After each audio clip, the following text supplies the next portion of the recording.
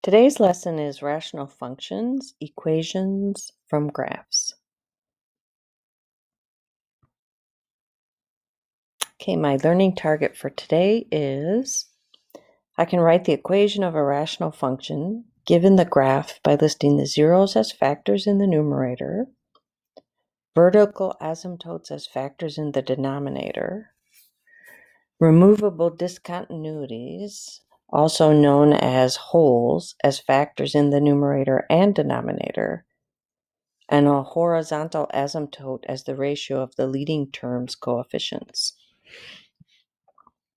All right, let's start out with, let's name the domain of the function in interval notation. Okay, so domain, I start out with all real numbers and then I have some restrictions. Since I'm talking about rational functions, these are fractions, so the denominator cannot equal 0.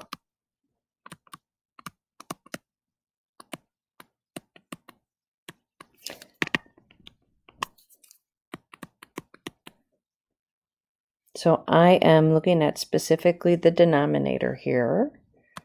And what makes the denominator equals to 0 is x equals -4. So I start out with all real numbers except -4. If I need to take a look at this on the number line, it's everything except number 4. So we're being asked to write this in interval notation. So I start at -infinity, and I go to -4. I'm not including -4, and it's the union of -4 to infinity. Okay, can you pause the video for a minute and do number 2? So how'd you do? So number 2, x cannot equal 8. So I would write that as -infinity to 8, union with 8 to infinity. Okay, that's the first piece I wanted to review. And the second piece is, let's write an equation of a rational function from a graph.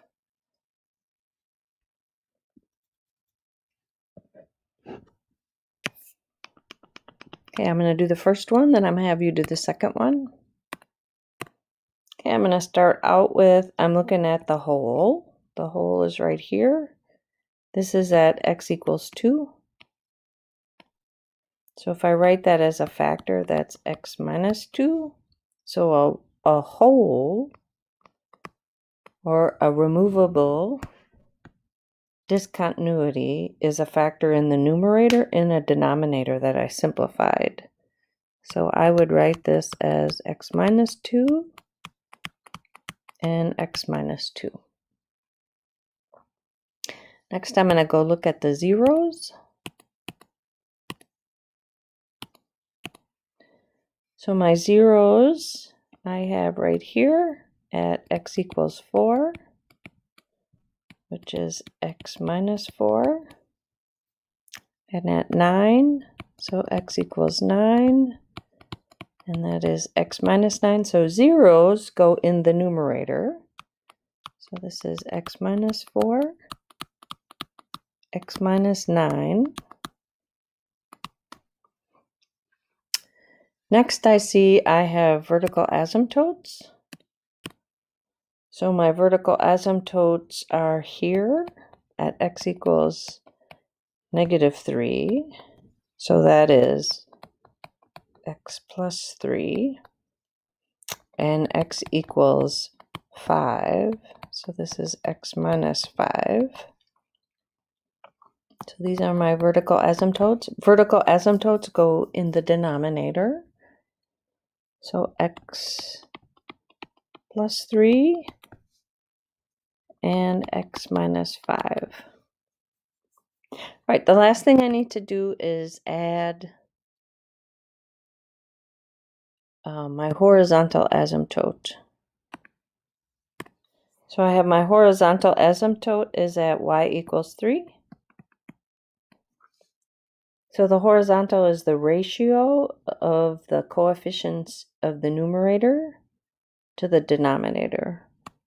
So I want any ratio that results in 3. So 3 divided by 1.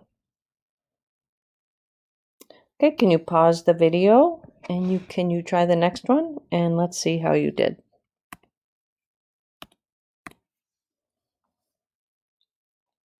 All right, so let's see how you did. So I'm looking at the whole. The whole is x minus 1 divided by x minus 1. Next, I see my zeros. X minus 4, x minus 8. My vertical asymptotes, x plus 3, and x minus 5. And then my horizontal asymptote at 4. So I want a ratio of 4 to 1. How did you do?